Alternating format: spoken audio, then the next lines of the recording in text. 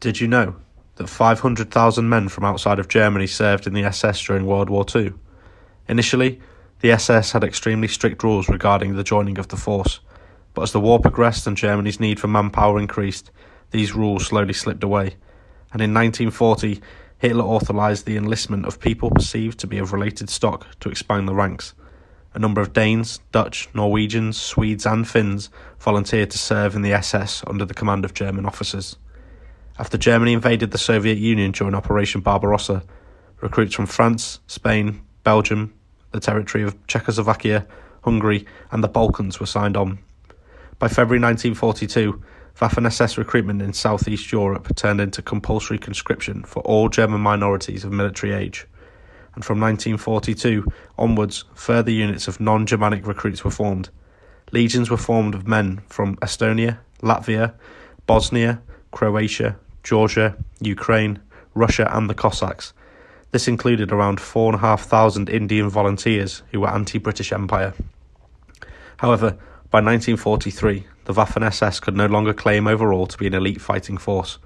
Recruitment and conscription, based on numerical over quality expansion, took place, with many of the foreign units being good for only rearguard duties. Despite manpower shortages, the Waffen SS was still based on the racist ideology of Nazism. Thereby, ethnic Poles were specifically regarded as second-class people, and the Poles were the only ethnic group from whom neither voluntary SS units nor uniformed auxiliary police were ever created. Before the war's end, the foreigners who served in the SS numbered some 500,000, including those that were pressured into service or conscripted. Some would say ironically, but some of the last German units fighting around Hitler's bunker complex in May 1945 weren't actually German. They were members of the Grenadier Brigade of the SS Charlemagne, a unit made up of French volunteers. Also there were Spanish, Latvians and the SS Nordland Division. Many of these men were seen as traitors after the war by their home nations and tried as such.